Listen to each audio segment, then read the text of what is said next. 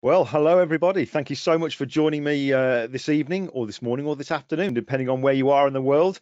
We're going to be going through talk, as the actual slide says there, how to photograph everyday people. And I kind of don't include that title there as to be a little bit of clickbait. It really is to kind of go through the methods that I've kind of experienced over the last few years that have helped me to get the very best out of people that ordinarily wouldn't be in front of a camera. I'm not somebody who I would say photographs models. It's just not something that I've really done much of since I've been a photographer, and it's not something that I'm really that kind of enthused by doing. You know, I really do like to be able to photograph, just as the title says, everyday people. But the thing with photographing everyday people is it's how do you get somebody to be relaxed in front of the camera? How do you actually capture the real them? That's what I want to go through with you now, because I really have, over the last couple of years, again, we'll probably actually ignore last year ever happened, so we'll say the last 3 years then.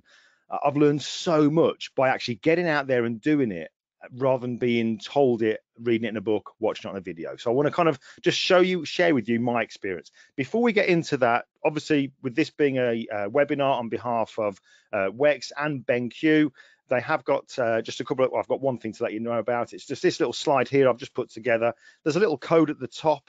With it being Christmas, you know, there's always little offers going on. BenQ5 is the code. If you use the web address underneath, Wex Photo Video, you can get 5% off, and that's up until the 23rd of December. So everybody's a winner. Any little discount, I'm always up for it. But let's dive in. I'll remind you that as we go through this. Again, any questions you've got as well, use the facility that you've got with this online streaming platform to be able to ask any questions. We can always go through those as well.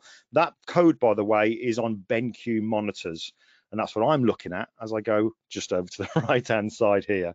All right, let's get into this then. So before we actually talk about the actual process of how to relax somebody in front of the camera, how to get the very best out of them, let's strip things back to their basics. And this will make sense as we go through this, I promise you. But I think we need to kind of strip it back to the basics so that I know that we're kind of all, for want of a better phrase, singing from the same song sheet. All right.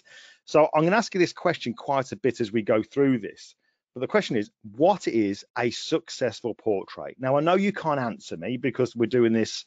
It's only me that can, you know, get speaking out here. And I can't hear a word you're saying. But just think about this in your head, or maybe get a piece of paper and write it down. But what to you is a successful portrait?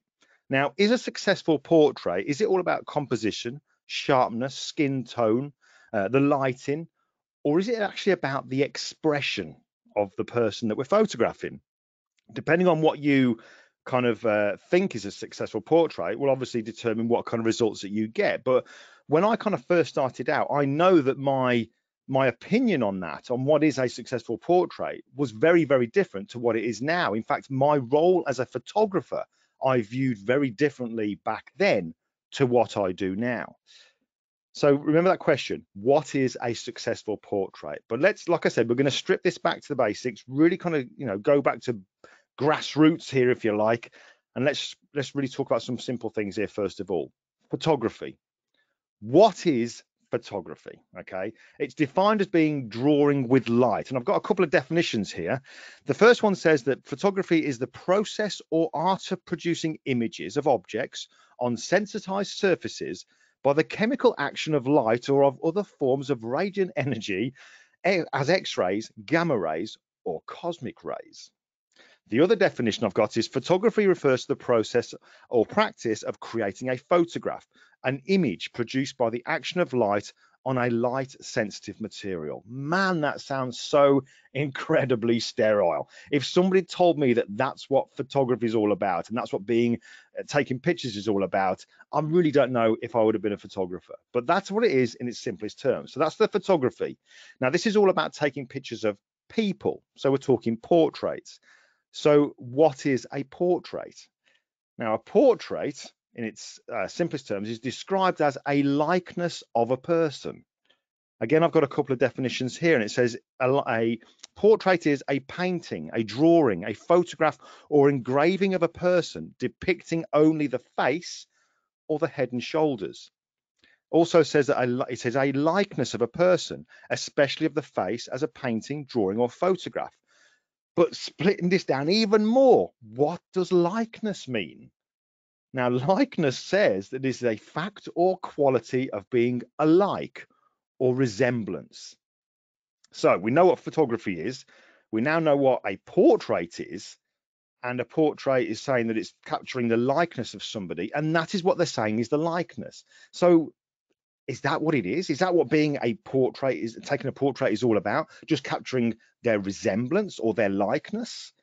Or is it more than that? You see, I kind of think, and I'm hoping that you do too, that it's all about capturing the person, not just the likeness of them, but their character, who they are. All right. Let's rewind a few years to when I kind of first started out. And I've already told you that I thought that my role as a photographer was very different to what I think it is now. But here's pretty much 2 photos from the very first paid photo shoot that I had. This was with a young lad called Tom Colley, who was an actor and also a musician. He wanted some promo kind of pictures doing. And at the time of doing them, I remember I was really kind of pleased with them. You know, I thought I was really pleased. The lighting was kind of, you know, it worked. The black and white worked. But the more I look at it nowadays, what have we got here? Have we got a good portrait? You know, yes, it is, you know, it's captured it onto light sensitive material or onto a digital camera, obviously, onto a sensor. And yes, it looks like Tom Colley. So I suppose if we look at it in its sterile terms, as those descriptions said, yes, it's a portrait. But to me, it kind of just looks lifeless. It's just stood there. What about these 2 pictures here? My style of retouching as well. This is kind of showing here that when I was really into this, going back a few years now, where I do like a 3 light setup to create kind of really gritty, moody kind of pictures. Are these a successful portrait? Are these portraits? Well, yes, they are capturing, you know, that image onto that light sensitive material or that sensor, and they look like the people that were in front of the camera. So yes, you could say that it's a portrait. But again, look at it. It's kind of lifeless. I mean, the guy there holding the gun is a good friend of mine called Glenn. He's got a gun with him, but do you get any kind of feeling from it? Or is it just a guy that's dressed in a leather jacket holding a gun? It just seems a bit lifeless to me. Do you know what I mean? But at the time, I thoroughly enjoyed doing them. Now let's take a look at these ones here, because I used to photograph a lot of physique athletes, sportsmen and women, because of my background, having been involved in bodybuilding. That's the kind of natural way that I gravitated towards when I was really kind of looking for people to photograph. These 2 people here, they are legitimate boxers. The guy on the left is a great friend of mine called Steve Cook. The lady on the right there, a lady called Sam, is a boxer. But again, do you feel kind of like intimidated by them? Do you get a feeling of a real presence about them? Or, I mean, especially maybe in the girl on the right hand side there, she's just kind of looking through you. Are they looking, and that's the thing, are they looking at you or are they looking through you? Do you feel a connection with that person? I'd kind of say no.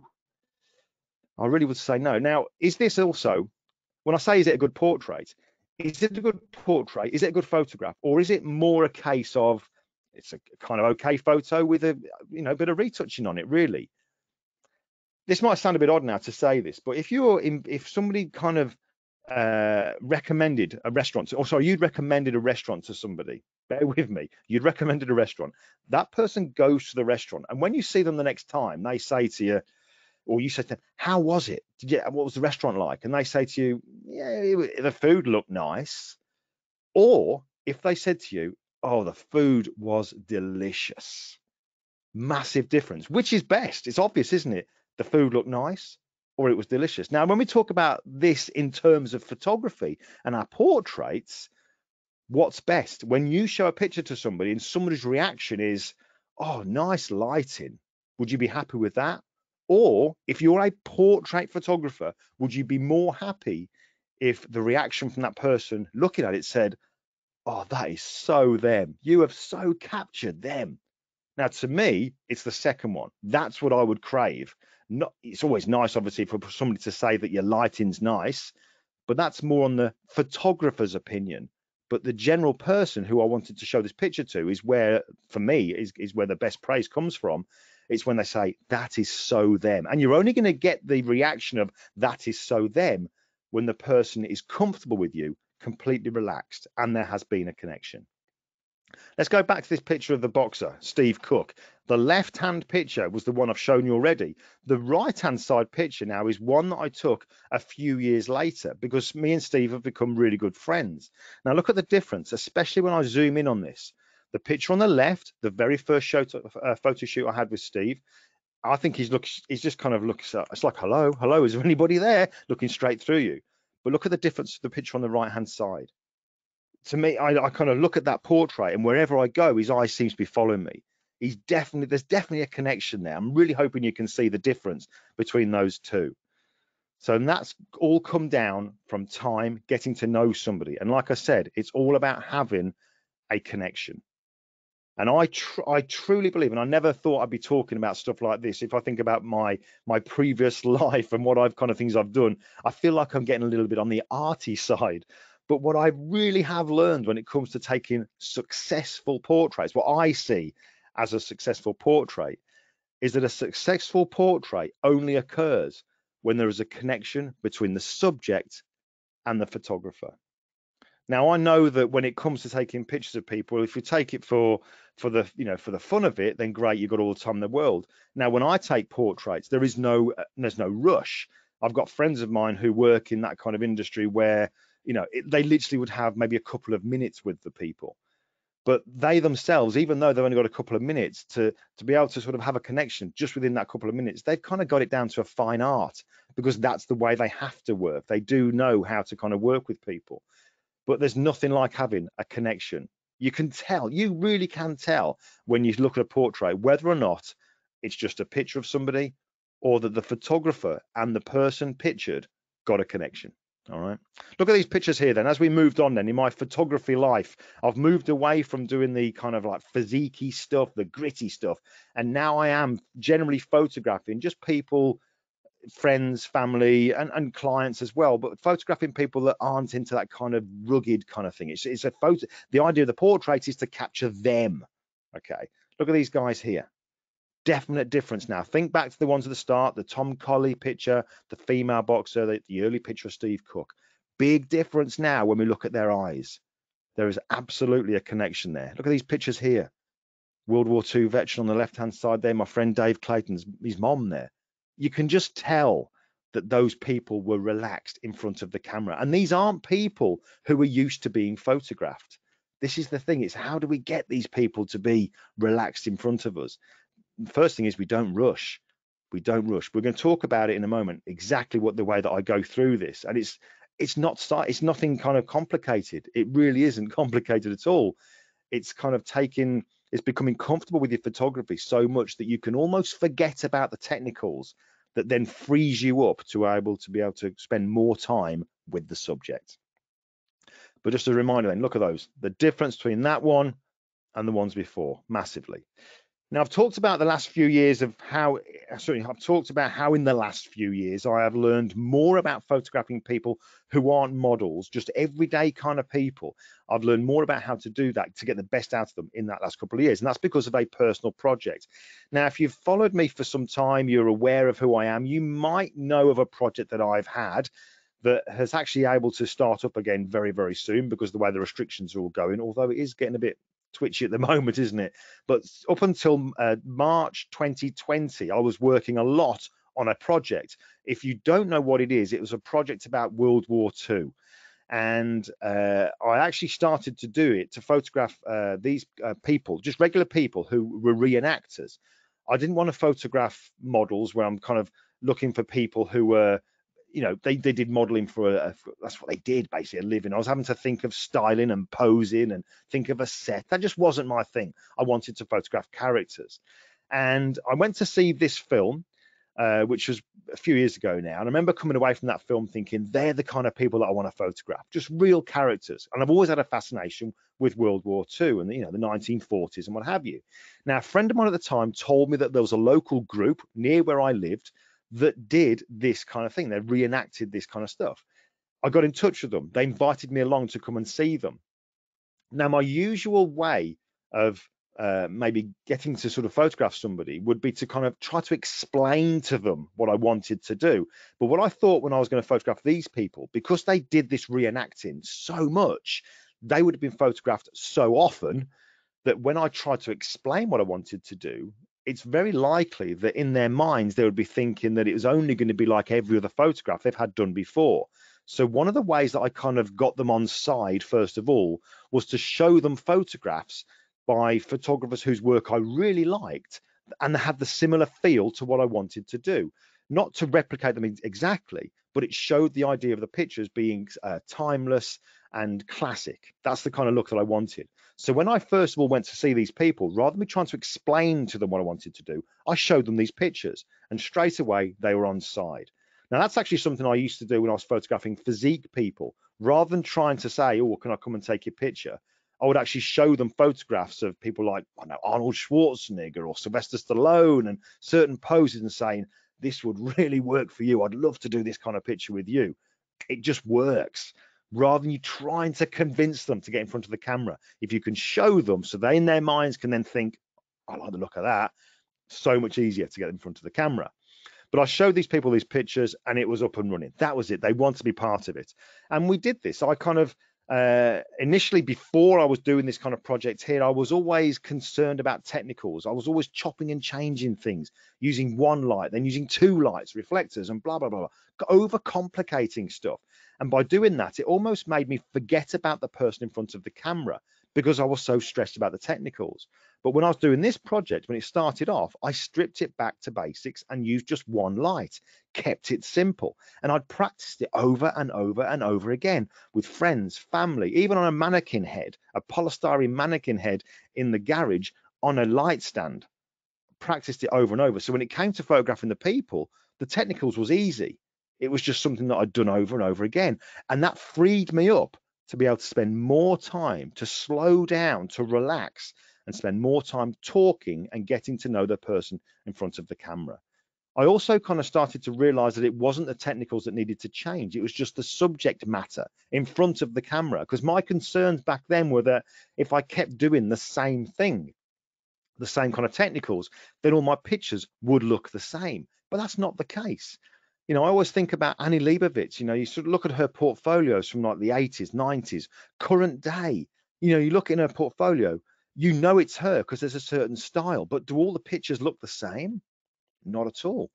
Now, when she's doing portraits, if it's not for something in like a big elaborate shoot for like Vanity Fair where there's just countless amounts of kit everywhere, when it's like a one or two people, she's using the same kind of lighting as what you've seen here, just one light to the side and forward to create like a classic, timeless Rembrandt style of lighting. And she can spend more time getting to know and relaxing the subject in front of the camera. Now, this kind of subject, this project here started to grow because it was, for me, it was like a marriage made in heaven.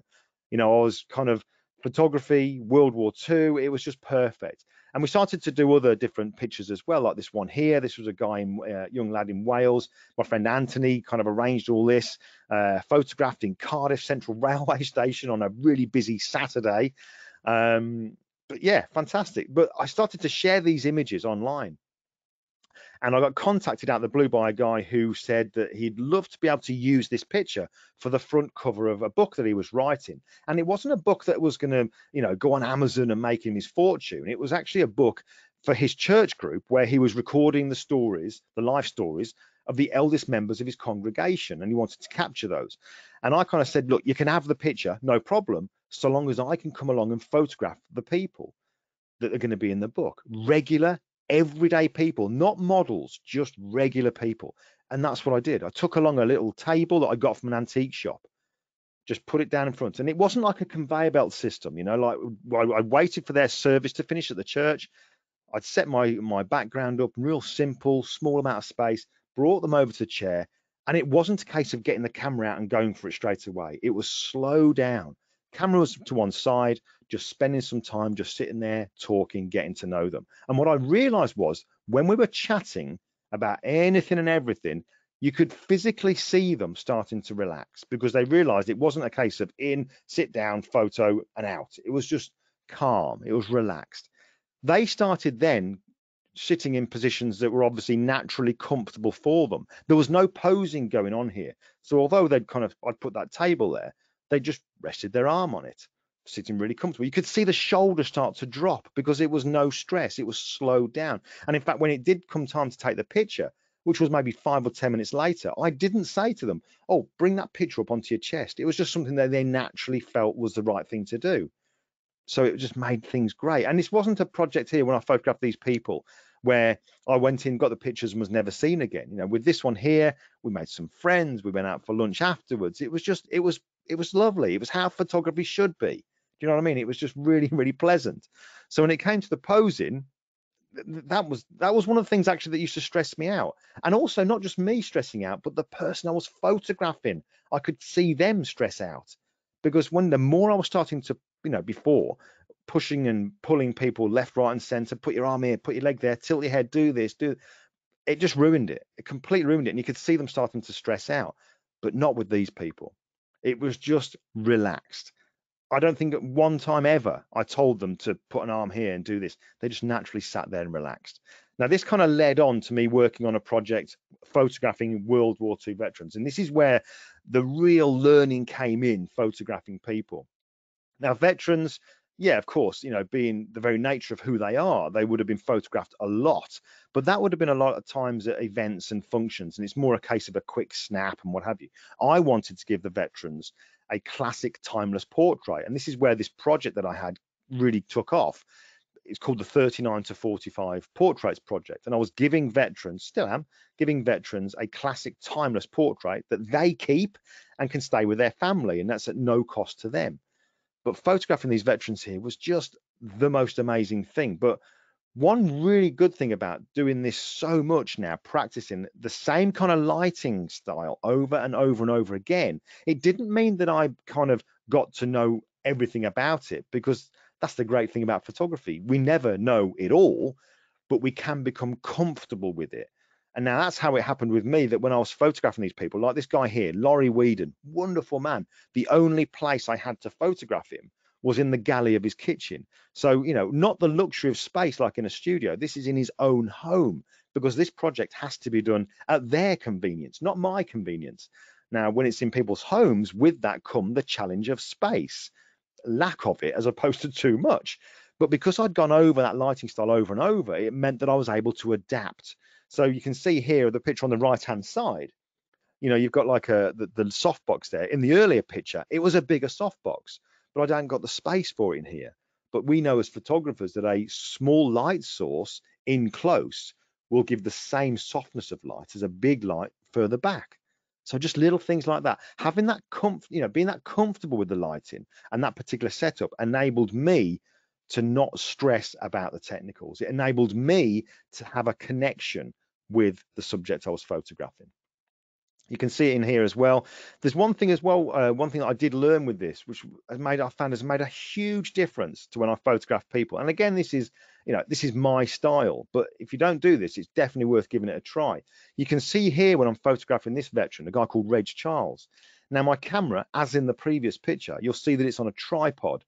You can just about see the light to the top right-hand corner coming down. So we've got that single light to the side and further forward of the subject. But my camera's on a tripod. And I've had people in the past kind of ask me, what's the point of that? You're using flash. You don't need to have a tripod because flash freezes motion.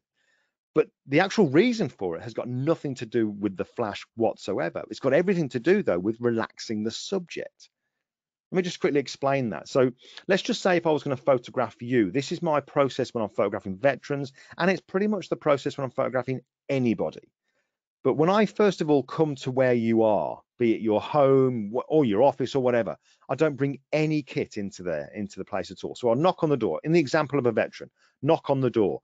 When they open the door, bearing in mind these are people who don't really want to be photographed, if they're honest. They're doing it because they know it's the right thing to do, because it kind of gives a picture to the family and so on and so forth. But when they open the door, I'm not laden down with kit. It's all in the car, because that first half an hour or whatever isn't about taking the picture. It's about us getting a connection. So I'll go into the house, we'll sit down. have a tea or a coffee, and we'll just chat. We'll talk about anything and everything. We probably, if I can help it, won't even talk about the photo shoot, because that's obviously what they're going to be really concerned about. But we won't even talk about that. We'll talk about all kinds of things. And there really is no time limit on it. But you kind of get a feel for it when you know that you are relaxed in each other's company and it just feels good. There's maybe a bit of laughter. That is when I would say, actually, tell you what, let's get that portrait done. That's what I'm here for. I would then go to the car and get the kit. But because I'm comfortable with the setup, this is the key thing. I'm comfortable with knowing what I'm going to be doing with the lighting and what have you. When I'm setting it up, I can keep the conversation going. Now, before, when I was always chopping and changing things and just trying to be clever, it kind of made me get stressed about the technical. So when it came to me setting up, I would kind of clam up and I would almost start to ignore the person that I was photographing. Now, the danger there is that when you're setting up, if you then suddenly go quiet while you're thinking, right, I've got to put this here, that's got to go there, that's on that setting, this person who's not used to being photographed and maybe feels a little bit self-conscious about being photographed, their head now is going to start to fill with all the thoughts of being photographed. So you're going to start to undo all that good work of when you were sitting there talking over a cup of tea and coffee. So keep the conversation going. Once the setup is there, that's when I would then get the person in front of that particular backdrop. I then get my camera, I put my camera on the tripod, and I put the focus point on their face. And then all I will do is I'll come behind the camera, but my face never goes behind it. I'm always above it, maintaining that eye connection with the person. And my finger is just resting on that shutter button. So we can just keep on the conversation going, nice and calm, nice and relaxed. And eventually at some point I'll then go, actually, do me a favor. Just look straight down the lens for me, just there. That's it. Just hold, that's it. Click. Anyway, what were you saying about that again? So there's no build up. There's none of that cheese, ready, none of that kind of stuff going on. We're maintaining the eye contact. I did find before that, I'd be talking. The minute I then got behind the camera, my face was hidden by it. You could visibly see the person start to think, oh, here we go. Any second now, we're going to have a picture taken. And it just ruined everything. Just maintaining that eye contact kind of distracts them in a way. So that's my 39 to 45 project that I was kind of working on. And yes, it kind of grew more and more. This picture here of this guy, I'm really hoping as you look at this, you can see that he was not stressed out when we were taking this picture. He was comfortable. In fact, when I look at this face of this man now, I just want to, every time I see it, I just want to reach out and grab it. And you can look at that face and you just know you've likely never met this man, Valerian Yavorsky, but when you look at that face, that's a nice man. You can tell the kind of person that he is. And that's because we just spent time slowing down, talking, finding out about him, all sorts of different stuff, just chat. And the photography almost became something secondary for me being there. It didn't seem like the main reason that I was there chatting with him. But we chatted about all sorts. I'll never forget it. He was telling me as we were talking, he was talking about how the fact that when he was a young man, he was living in Poland during the war, the Russians came to his village, they took him and his parents and other families onto a train, sent him away to a forced labor camp. Years later, he escapes, he joins the military and he fights at Monte Cassino, which was just a bloodbath. If you know anything about military history, it was an absolute bloodbath. But how do I know this? Because we talked and I listened, and it was just fun. It was just great being in each other's company. I even made sure that I got his wife Glenys to get out of her seat. She didn't want to be photographed, but I got her out of her seat to make sure that I captured a picture of the two of them together. Now, the reason I tell you this as well, not just to say, oh, look how relaxed they are, was because of this email here. Now, this email is from a lady called Maria Leakblade, and she's the lady who initially contacted me to see if I would photograph Valerian Yavorsky, or Valek as he was known. Now, this email came in about 3 weeks after I'd photographed Valek and he'd got his print. And I remember being at home. I vividly remember it, getting this email come through in the evening, about 9 o'clock at night. My phone lights up. It's never far away from me. I look at it, and sure enough, there's this email. Now, you're probably reading that. You can see that it's basically Maria saying that Valek had passed away. And I was thinking, what? That was only I was with him 3 weeks ago. How could that possibly be the case? It just didn't seem right. And it really took the wind out of my sails. But That's just the way it is. This is, you choose to do a project, a photography project where you're photographing very elderly people. It's just the way it goes. But the more I looked at the email, those little things started to pop out to me. The first one being this one. Of course, it's always lovely when people say that it's a beautiful image. That's always nice when you're a photographer, that somebody says, oh, lovely photo.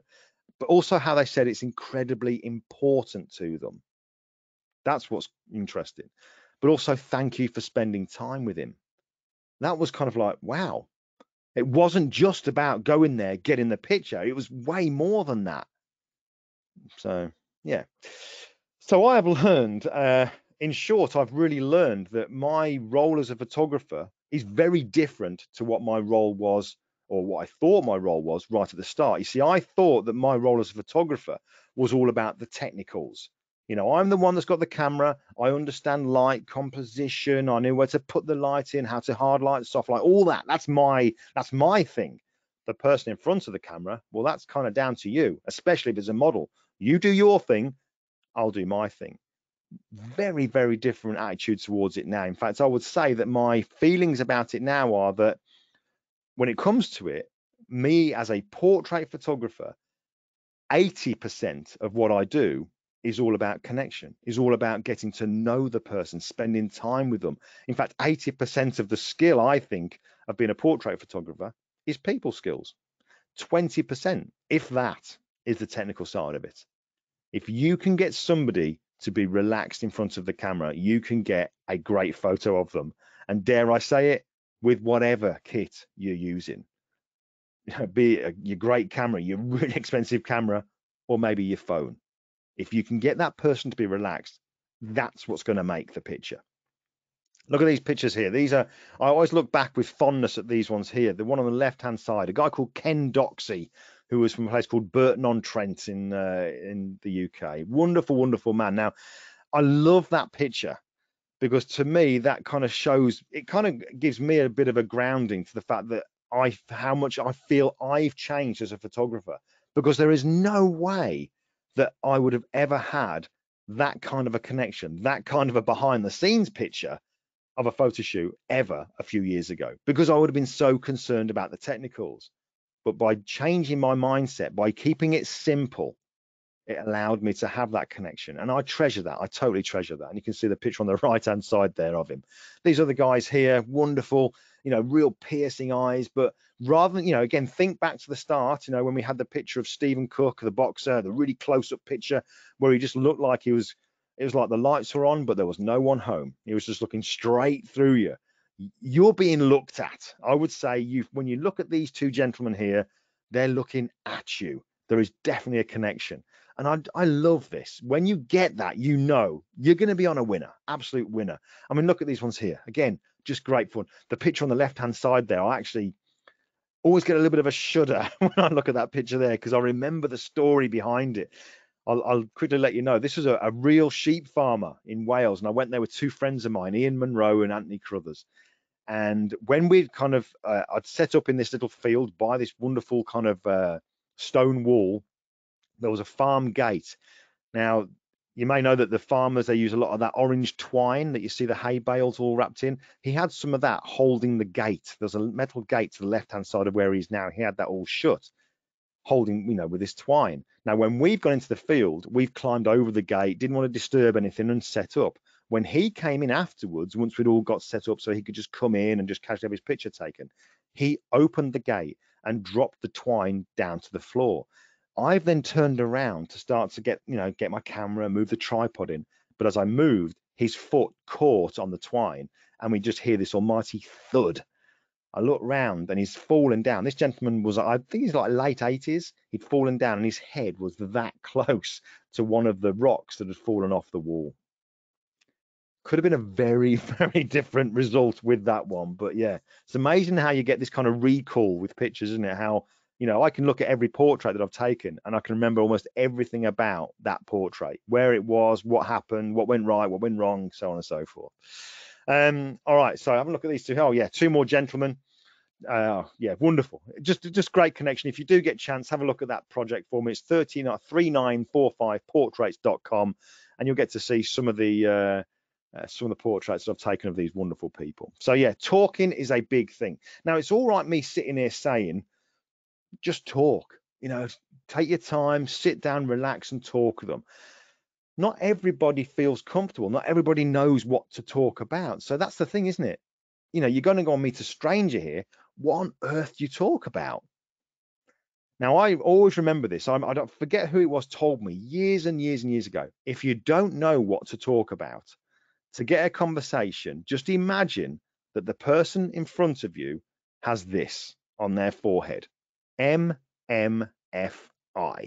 Make me feel important. Talk about them. Who are they? What have they done? Well, you know, how long they live there? What jobs do they have? What's the family? What interests? All that kind of stuff.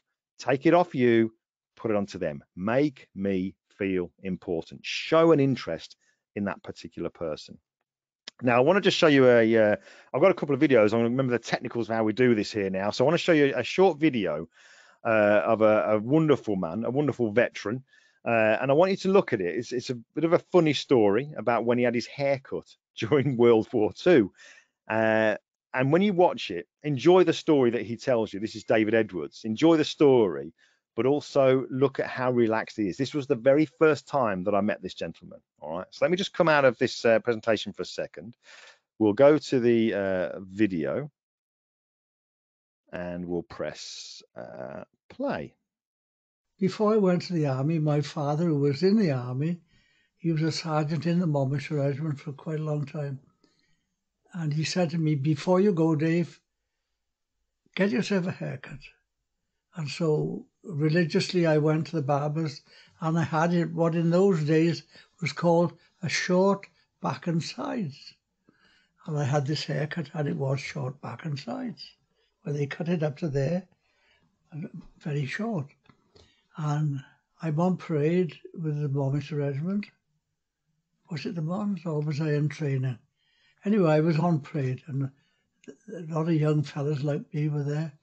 And the corporal, I think he was a corporal, he had a big stick they used to put under their left arm and strut about everywhere giving orders. And he came along and he said, when I touches you on the shoulder with my stick, it means haircut.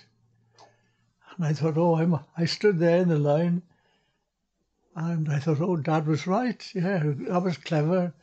That was sensible telling me. And I've had one, so I'm okay. Suddenly the stick comes down on my shoulder from behind. Haircut, he growled, you know, haircut. And I made a mistake and I turned and I said, I had one yesterday, Corporal. Oh, did you have one yesterday? Oh, I see you had one yesterday. You'll have another one, a bloody proper one. That's how they thought haircuts were important, you know. So I marched off with this group. And there was one chap, they called him Curly, and he was Curly. And he stood with us, and he stood in front of us. I can see that stick now, he was brandishing it and putting it back out of his arm and all that. And he said, Thompson, I think his name was Thompson, Thompson, you were first. And Thompson goes, and he came out and it was all gone. Everything, all the curls and everything were gone. Brilliant.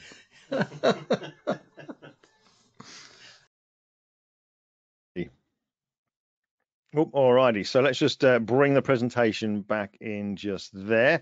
Hopefully you can still hear me. I've noticed there are some questions coming in. We're going to dive into those, but I've just noticed one by a guy called Darren, and he's put, how is it that your subjects appear to be looking straight down the lens in the final images when though they were looking above the camera straight at you? Darren, that is a great question, because obviously I'm saying that camera's on the tripod, my finger's on there, and I'm above it maintaining eye contact. The way that works, Darren, is because obviously I'm maintaining the contact with them, which is helping them to be relaxed. So then when it comes to me actually taking the shot, what I will then do is, if I was photographing you, I'd be above the camera talking, and I'd have my finger there and go, actually, Darren, just do me a favor, just look straight down the lens for me, just there. That's it, just straight down there. That's it, there you go, click, bang. Anyway, what were you saying about such and such again? So I am still kind of saying, do me a favor, just look straight down the lens there just for a second, rather than me going, right, ready, here we go. Okay, hold that, because the minute I start doing that, ruins it. I will just casually say, just from where you are now, just look straight down the lens for me, just there. Just look, that's it, bang.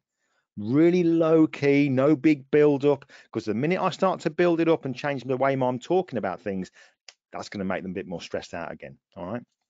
All right, so let's have a look at this. So one of the things I want to say as well is there's loads of stuff I've written down about this, but I'm telling you about talking. We've talked about the MMFI, make me feel important, but above all, still be yourself. It is so tempting when we look at other photographers around the world, the way they do certain things, to try to emulate them. And there's no problem with that, so long as we just take little bits from it, but not to the point that it starts to change us, because the more we try to be like somebody else, the worse it'll be. Prime example, and I've got a little saying here because I've heard him say it, a friend of mine, Peter Hurley, he's got a saying where he's got someone in front of the camera and he just says crazy stuff. He says, smile like a tomato.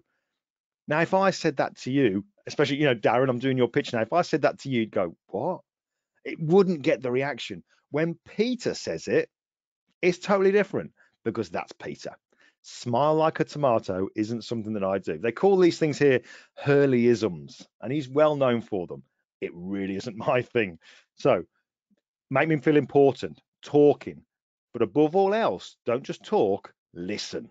That is massively important. In fact, this is way up there in the things that I have learned that can have a massive impact on the portraits that you take. So I'm going to give you a prime example with this now. I always talk about this one because it is just, for me, it's the perfect illustration of the importance of not just talking, but listening. And I'm going to refer back to this guy here. This is a World War II veteran called John Sleep, who we've sadly lost him this year. He reached the ripe old age of 100 years of age. But I'm going to turn this around now, right? I'm going to kind of talk about this in a slightly different way, in that I want you now to imagine you're me, okay? You put yourself in my shoes, that you're now going to photograph John Sleep. This is the first time you'll have ever met him.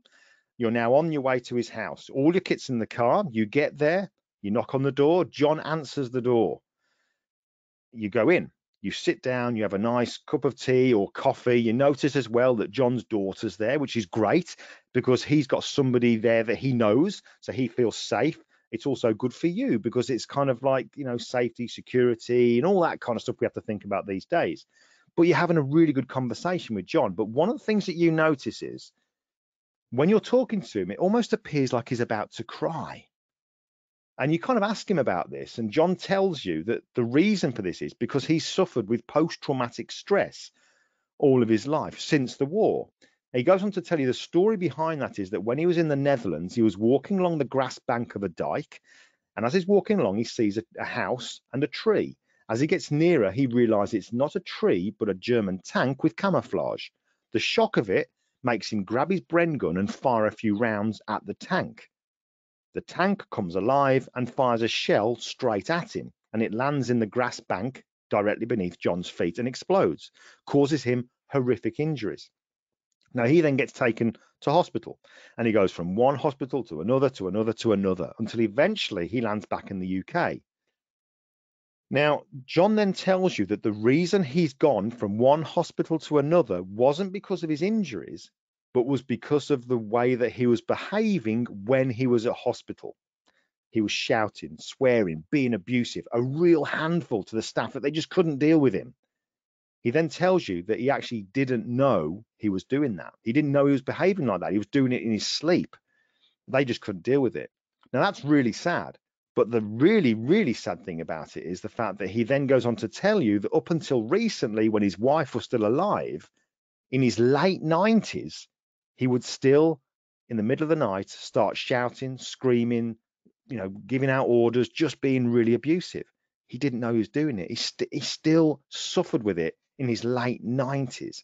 And that's just awful. Post-traumatic stress. So, like I said, you're sat there now. This is you listening to John tell you this. You're about to take this guy's portrait. But upon hearing this, I'm going to ask you a question. I know you can't answer, but just think about it. Now that you've learned that about John, would you photograph him differently? Would you do something different to all the other veterans that you photographed? Would it make you think of doing, I've got to be really careful here, there's something else I've got to do? Now, I only throw that out for you there just to think about it, because for me, I had alarm bells going off. When John was telling me this story, I'm thinking, hold on a second, I can't photograph him like I've done everybody else. Because if I use a flash, I don't know what that's going to do. Could that flash cause a negative reaction from him? And it's all well and good, me leaving my happy home to come and photograph this man and then leaving him in a state of distress. I can't do that.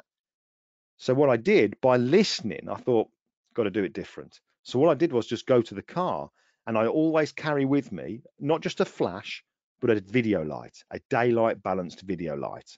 So then I put that into the softbox. It fits into the softbox. I turn that on, and it's great because what you see is what you get. The light's just there. I get John to sit down in front of the background. I can see where the highlights and the shadows are. Really easy. I then go to my camera, put it on the tripod, same thing, focus point on John's face.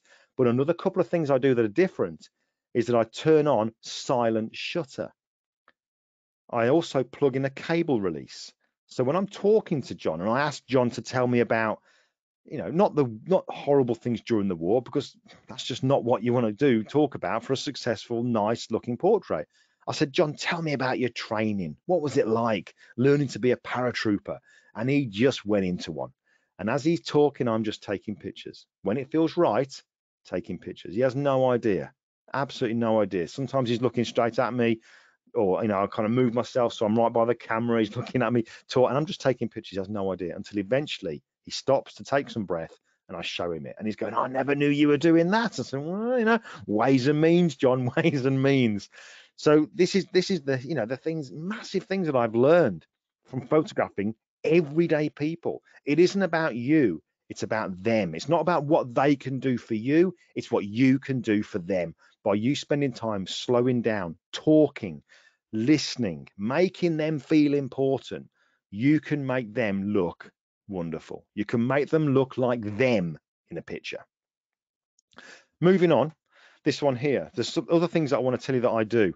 I won't go too much into the story of this, but it's basically, this was a photograph I took of a chimpanzee called Zayden when I was working on an animals project. And the thing is, she wasn't outside where all the other chimps were playing around and my friends were photographing. This one remained indoors. She'd been through a lot of abuse in her short life. She'd suffered abuse on the beaches in Spain when she was just used for entertainment. And when I looked at her, she had lacerations on her shoulders and cigarette burns down her forearms. She was severely traumatized, and so didn't go out. And I'm just staring at her through the big thick security glass. Even though the doors were open, she wouldn't go out, and she's just looking down. And I was completely drawn to her. The reason I think I was completely drawn to her is because I was thinking, what are you thinking about? The picture, when I took it and then I edited it, it was the first time, honestly, it was the first time ever that a picture stopped me in my tracks and made me want to know more. It doesn't matter that it was me that took the picture, but it just drew me in. I wanted to know more about her. And it kind of reminds me of something that you hear people say a lot, or maybe it's just me, I have heard this a lot. It's that you hear people say, my pictures tell a story. And I've always kind of found that a weird thing to say, because if they're having to tell you that their pictures tell a story, then I don't think their pictures tell a story. I think as the viewer, when you're looking at a picture, as a viewer, you make up a story, or you look at it and you go, God, what are they thinking about? I wonder what they've done. You start to imagine stuff. You shouldn't have to be told the story. I don't know. Maybe that's just me. But this looking away from the camera, I find as well, can be really powerful when you're taking portraits. Some people, you can just get a sense that they don't feel comfortable looking straight down the lens, like John Sleep or like Darren, who I was photographing earlier. They might not like that. But one way that we can get them to be relaxed is by not making them look at the camera, get them to look past the camera. So one thing I will do with people is kind of, I've already taken the shot, hopefully when they're looking at the camera, but then I'll say, look, we're going to take some shots, some other shots now, again, keeping it nice and calm and slow. And I'll say, look, wherever I put my hand, just turn your nose, turn your eyes, in fact, turn your whole face towards my hand and try to look through my fingers. And I'll kind of like do a clock face rotation. So I'll start up high and I move it down, then take a shot there and take a shot there, take a shot there, then go, right, now we'll repeat it on the other side. So by the end of the shoot, I've got I've got a picture of when the person's looking straight down the camera, and I've also got pictures of them looking past the camera at different heights. Now, I don't know what's going to look best for that person. I'm going to get a feel during the shoot if they're comfortable looking at the camera, but I don't know which picture is going to work best. But I'll tell you what, since I've done it this particular way, when I have all the images open in Lightroom as like thumbnails in grid view, when you do that and you have all the pictures that you've taken open at once, it's almost like an arrow just goes like that. It points to the picture that just works. I don't know how it happens, but it just does. Because before, what I would normally do is have all the pictures there. I'd have it like in survey mode, and I'd be using my left and right arrow keys and pressing X for reject or P for pick, and I'd have to whittle it down till eventually I got the pictures that I wanted, or the, whittle it down to the winning picture. I've never had to do that since I've done this. Put them all up in grid form and just relax. Just look at the pictures and your eyes will naturally go to the one that works. I can't explain it. It just works. And it just works for some people and not others. It just does. And I think it adds a whole different element to it. When I was doing this initial project, I did look at pictures from the 30s, the 40s, the 50s, and there are pictures that I would call picture. Hold on a second. I've got messages here saying we can't see your screen.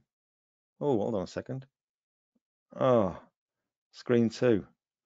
There we go. You can see the screen now, but at least you could see me. At least you could see me. So the guy, let's just go back a slide just here. You've only missed a couple of slides. This guy here looking away from the camera there. It just seems to work, and it doesn't work with some people. It does with others.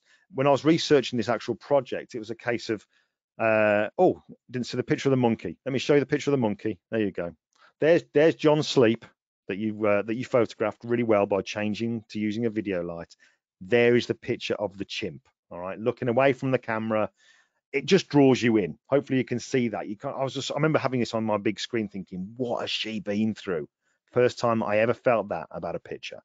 But let me just zoom through here. So obviously we've got this guy here. We've talked about doing the thing going round in like the clock face rotation. And then we've got these photos here. So sometimes, I've got portraits. If you look at my portfolios where they're looking at the camera, sometimes they're not looking at the camera, they're looking past it. And it just works well for some people, not for others. One of the questions I get is when you say, oh, do you ever show people the pictures when you're taking them? And the answer is yes. Yeah, I do. I always will show the people the pictures when I'm taking them, but I never used to, because I was always thinking, oh no, I can't show you yet because they've not been retouched. You've not seen the final image, but that doesn't really matter.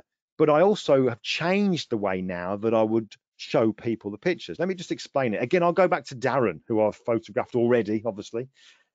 When I'm taking portraits, I'm shooting tethered. You may have seen that in the couple of pictures already when I was photographing the veterans. So I'm always shooting tethered into my laptop. Now, at some point, what I used to do was this. I'd get the laptop and I'd turn it around towards the person I'm photographing and going, Darren, you look amazing. You look absolutely fantastic in this. Now, that's all well and good to say it that way if you're photographing a model, because they'll lap it up.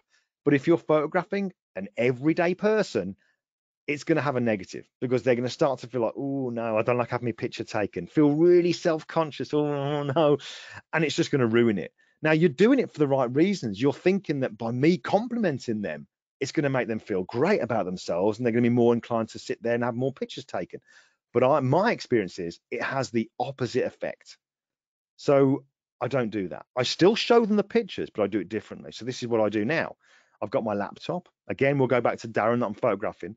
And when I'm ready to sort of show them, I'll pause and I'll get the laptop and I'll turn it towards them. I'll go, Darren, I am really happy with these. The lighting on these, this lighting in here is fantastic. These are coming out really, really well. I'm so happy with how I'm basically complimenting myself. So it's almost like a bit of reverse psychology. I'm complimenting myself. So then what happens is they're sitting there thinking, oh, he seems happy. And they become, it sounds weird, but they become more inclined then to sit there and do what you want to do and take more pictures, because it's making you feel good about what you're doing, not how good they're looking. It sounds weird, but just give it a go. So don't compliment them, compliment yourself. But yeah, I always will shoot tethered, be it to a laptop, to an iPad or whatever. You cannot beat shooting tethered. It's just, if anything, it slows you down as well, because it gets you able to sort of see things nice and big. You can slow down, look at it, things that you maybe wouldn't have noticed on the back of your camera. So yeah, huge benefit when you're shooting tethered. So at the start of this, I said to you, what is a successful portrait? Is it the contrast? Is it the sharpness? Is it the skin tone? Is it the expression? Is it the post-production? I'm hoping in a way that if maybe your thoughts were different at the start, you might be changing now.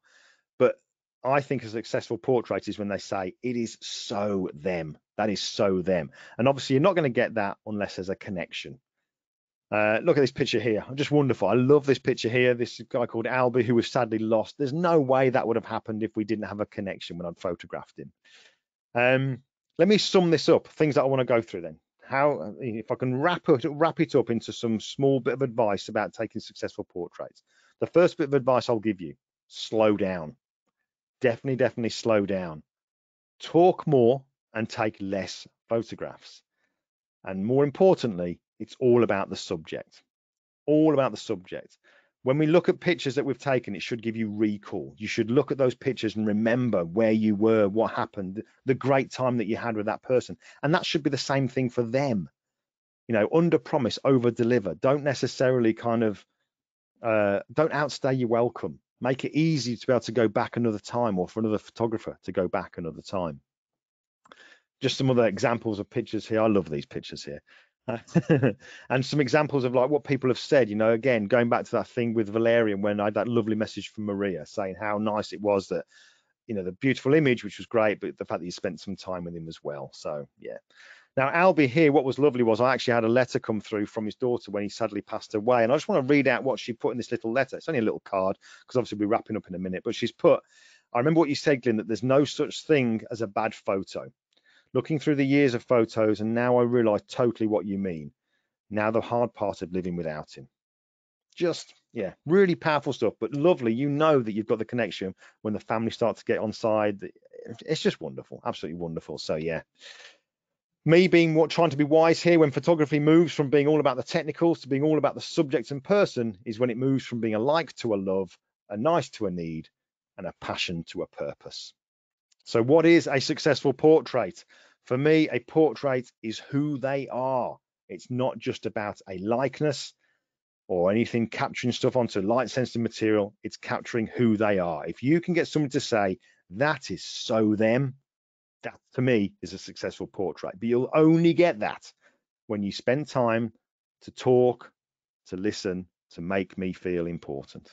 All right, so I hope that's been useful. Let me just dive into have a quick look at some questions that we've got here. Diving through. I hope those few moments when you couldn't see the screen, but you could see me. I hope that was okay. Got a question here from Rob. He's put, how much of a difference does it make to shoot on a tripod without it allowing you to be out of behind the camera to make eye contact with the person you're photographing? I think I know what you mean there, Rob. But to me, it makes a huge difference. Rather than me hand holding a camera and doing this, if I can just put it onto the tripod, it gives them a focus point to sort of, you know, they know where the direction they're going to be looking in. It also allows me to, it helps me if we're looking at the technicals, once they're looking at the camera on the tripod, to position the light. But when it comes to having the eye contact, it's easy. You know, maintaining that contact with them with the camera on a tripod is easy. Just above the camera, keep looking, and eventually, like I did with Darren, when you want them to look at the camera, just say, just do me a favor, just look straight on the lens for me, just there. That's it, just straight there, bang. Nice and easy. Hopefully that answered that question there for you, Rob. Let's have a quick look here. Question from Darren, got that one from Darren. Question from Marie, is it? Your background, what type and size? It looks really versatile. It is actually, yeah, good question there, Marie. It's actually made by a company called FJ Westcott, and it's called the X Drop. And the actual grey that I was using there, I feel like I've made it in life. It's called the Glyn Dewis Vintage Grey. That's all it is. But yeah, it is very, very versatile, packs down to hardly anything. So it's great. And it's really light. If ever it falls over, it won't damage anything. Question from Roxanne, would you take photos while they speak? It can be very authentic, but it could surprise them and make them jump. No, I don't think I would. I don't think I'd take them. I know I did with John, but it was timing it when he would pause, but not while they're talking, because I think if they do hear a click while you're talking, in a way that kind of sounds like you're not listening because you're doing stuff. So maybe not. Another question from Darren, do you always photograph the subjects in chairs? In their own chairs, or do you ever fly the chair with them sit down?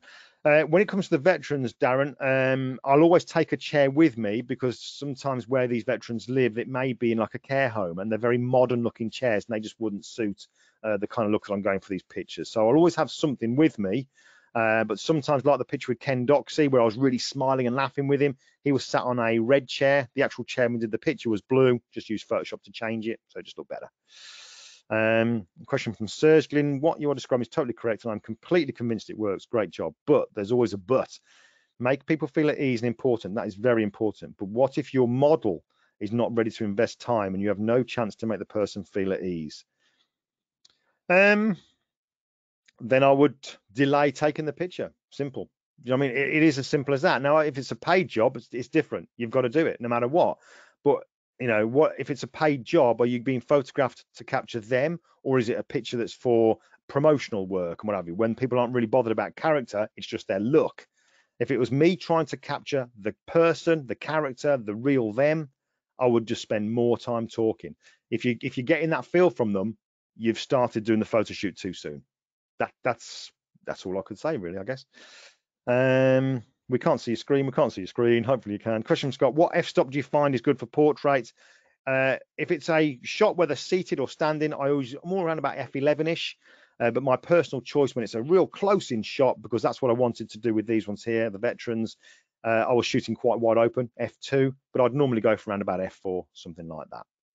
Cool. Right, the last slide to show you is this one here, BenQ 5. That's obviously for the promo code, valid until the 23rd of December. Folks, I hope that's been useful. We've gone a little bit over time. I hope Alexandra doesn't mind. But check out that link there. Also, check out the Portraits Project, 3945portraits.com, my own website, glyndewis.com. Folks, thank you so much for your time. By all means, drop me an email. I will always get back to you. Take care now.